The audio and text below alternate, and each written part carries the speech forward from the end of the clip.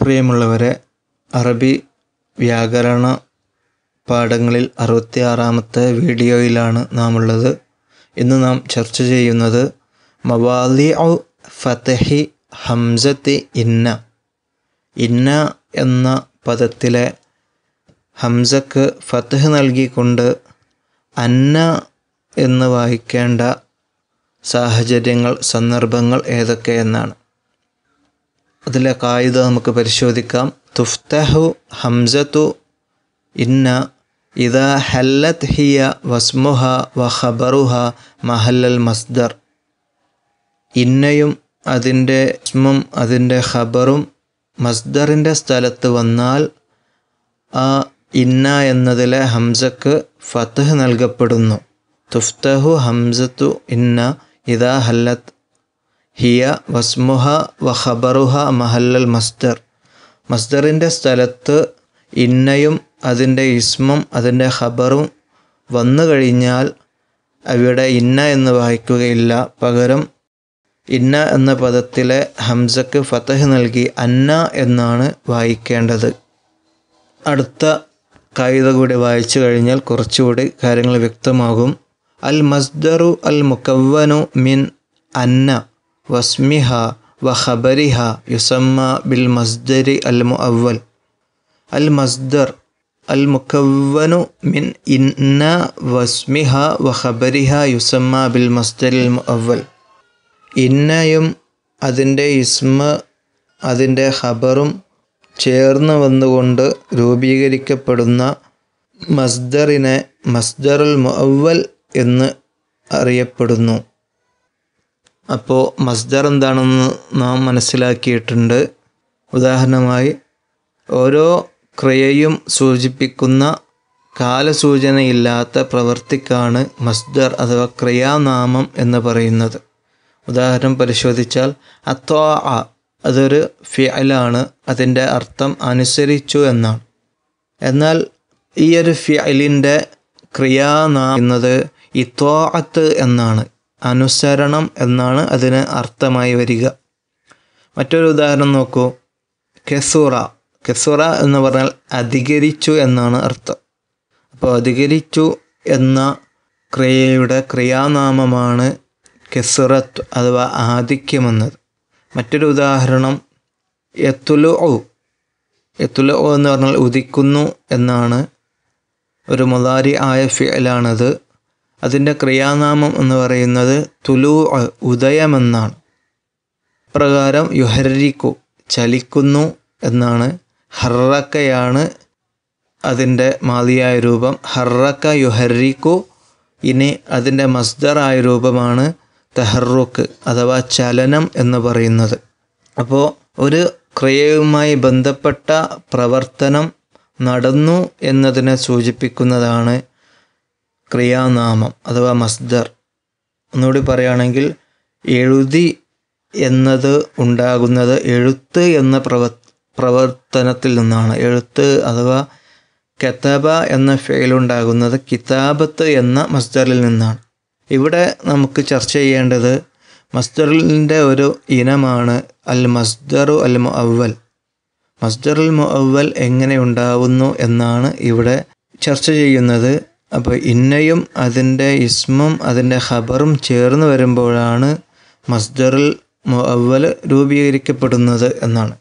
അവിടെ ആ ഒരു സാഹചര്യത്തിൽ ഇന്ന എന്ന് വായിക്കുവാൻ പാടില്ല, മറിച്ച് അന്ന എന്നാണ് വായിക്കേണ്ടത്. മൂന്നാമത്തെ ഖായിദ നോക്കൂ. യകൂനു അൽ മസ്ദറു അൽ മുഅവ്വലു ഫാഇലൻ വ മഫ്ഊലൻ ബിഹി വ നായിബ ഫാഇലിൻ വ മജ്റൂറൻ ബിഹർഫി ജർരിൻ. മസ്ദർ മുഅവ്വൽ 4 രൂപത്തിൽ കടന്നു വരാം. അതാണ് യകൂനു അൽ മസ്ദറുൽ മുഅവ്വലു. മസ്ദർ മുഅവ്വൽ ആകാം ഏതൊക്കെ അവസ്ഥയിൽ? ഫാഇലൻ ഫാഇലായിട്ട് വരാം. അല്ലെങ്കിലോ വ മഫ്ഊലൻ ബിഹി മഫ്ഊലുൻ ബിഹി ആയിട്ട് വരാവുന്നതാണ്. വ നായിബ ഫാഇലിൻ നായിബ് ഫാഇലായിട്ട് കടന്നു വരാം.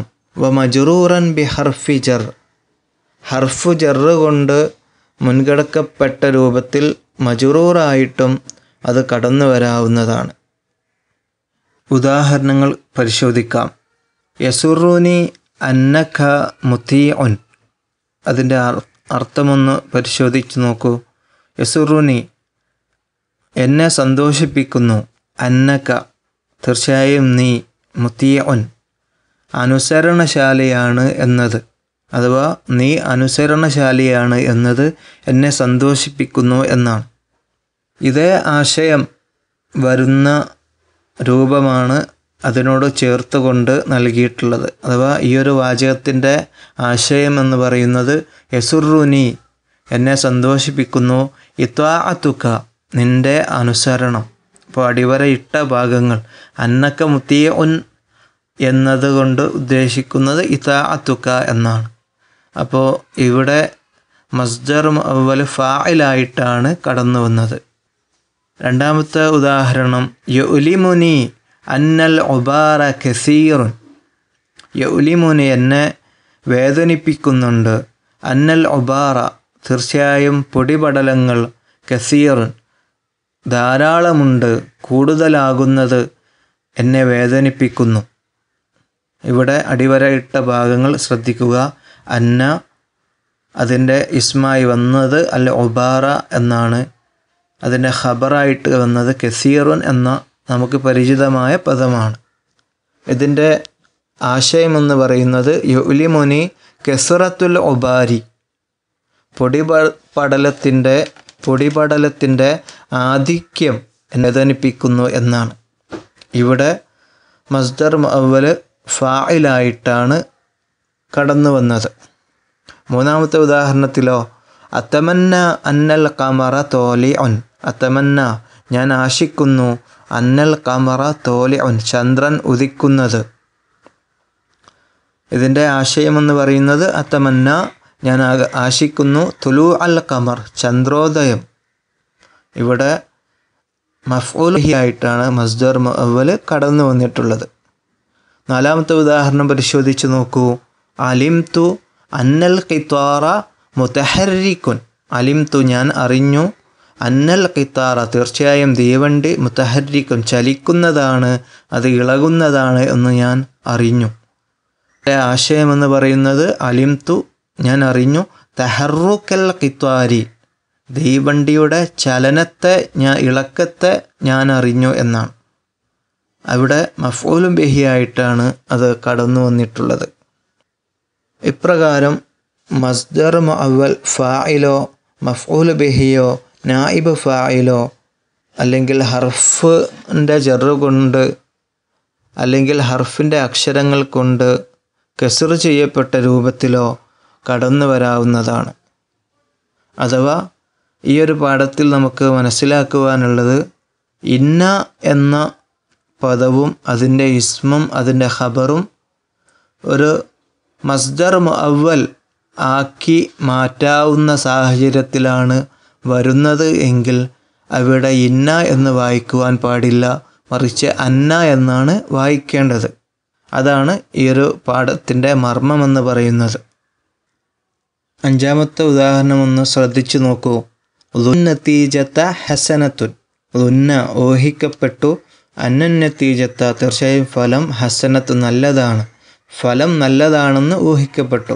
ഇവിടെ ഇന്ന അല്ലെങ്കിൽ അന്ന അതിൻ്റെ ഇസ്മ അതിൻ്റെ ഖബർ കടന്നു വന്നത് യഥാർത്ഥത്തിൽ ളുന്ന ഹുസ്നുൻ നതീജത്തി എന്ന ആശയത്തിന് വേണ്ടിയാണ്. ളുന്ന ഊഹിക്കപ്പെട്ടു, ഹുസ്നുൻ നതീജ നല്ല ഫലം.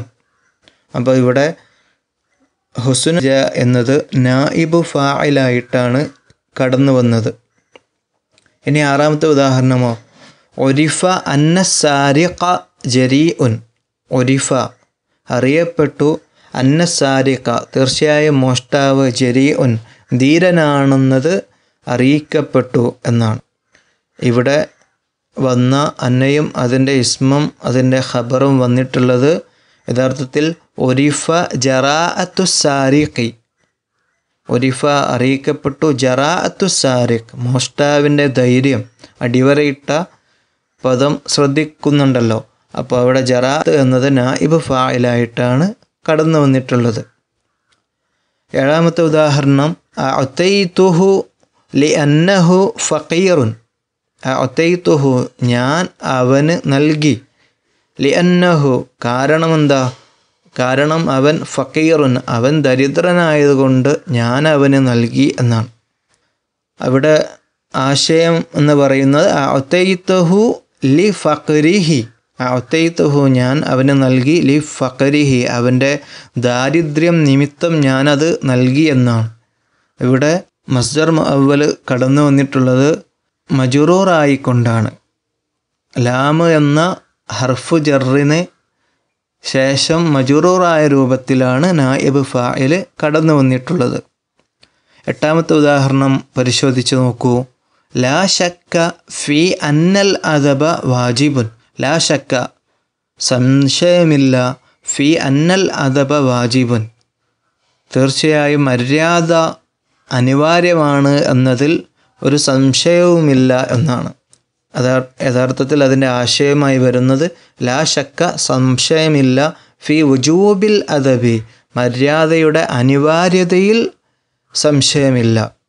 അഥവാ മസ്ദർ മുഅവ്വൽ ഫാഇലോ മഫ്ഊൽ ബിഹിയോ നായിബ് ഫാഇലോ ജറിൻ്റെ ഹർഫ് കൊണ്ട് മജ്റൂർ ചെയ്യപ്പെട്ട രൂപത്തിലോ ആകാവുന്നതാണ് എന്നാണ് നാം പറഞ്ഞത്. നേരത്തെ പറഞ്ഞ പോലെ ഈ ഒരു ക്ലാസിൻ്റെ ആശയമെന്ന് പറയുന്നത് ഒരു പദത്തിൽ ഇന്ന വന്നു, അതിൻ്റെ ഇസ്മും അതിൻ്റെ ഖബറും വന്നു, എന്നാൽ അവിടെ മസ്ദർ മുഅവ്വലാക്കി അതിനെ പരിഗണിക്കുവാൻ കഴിയുമെങ്കിൽ അവിടെ ഇന്ന എന്നല്ല വായിക്കേണ്ടത്, അന്ന എന്നാണ്.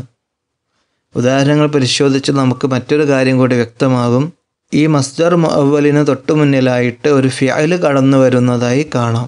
ഒന്നാമത്തെ ഉദാഹരണത്തിൽ യസുറുനി എന്നും, രണ്ടാമത്തതിൽ യുലിമുനി, പിന്നീട് അതമന്ന, അലിംതു, ലുന്ന, ഉരിഫ, അഅതൈതുഹു, ലാ ശക്ക തുടങ്ങി മസ്ദർ മുഅവ്വലിൻ്റെ മുന്നിൽ ഫിഅലുകളോ കടന്നു വരുമെന്നത് നാം പ്രത്യേകം മനസ്സിലാക്കുക.